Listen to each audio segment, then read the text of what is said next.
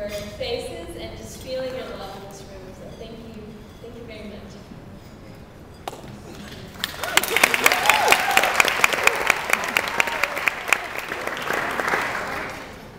I too want to thank you all for coming here, especially my family who came from near and far to be with us here tonight.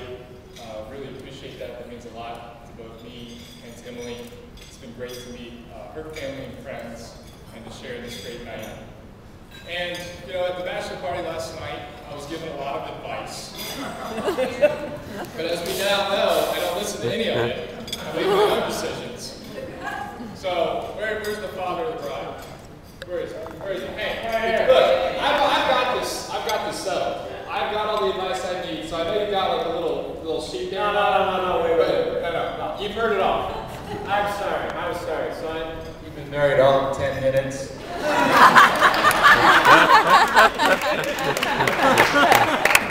Let me see. You too, my dear. All right, gentlemen, it's time.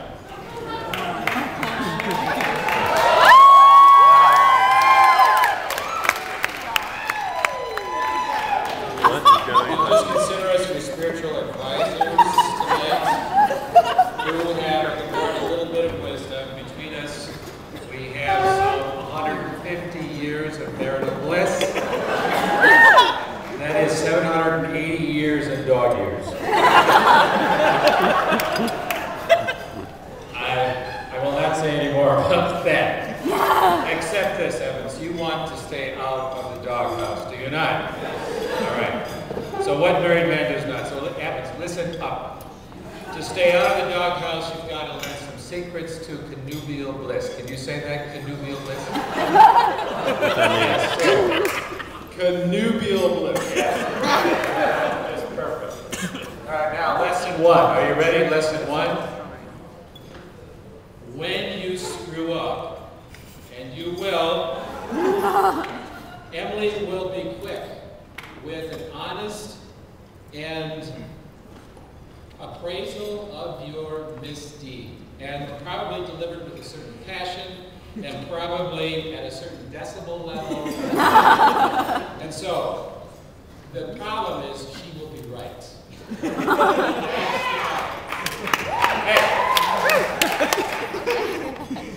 And here's the thing. The answer is not to mope around and think, none of that stuff. None of that stuff. What you need to do is you need to say, I love my wife, she lights up my life. Can you say that? I love my wife, she lights up my life. Can you say that? I love my wife, she lights up my life.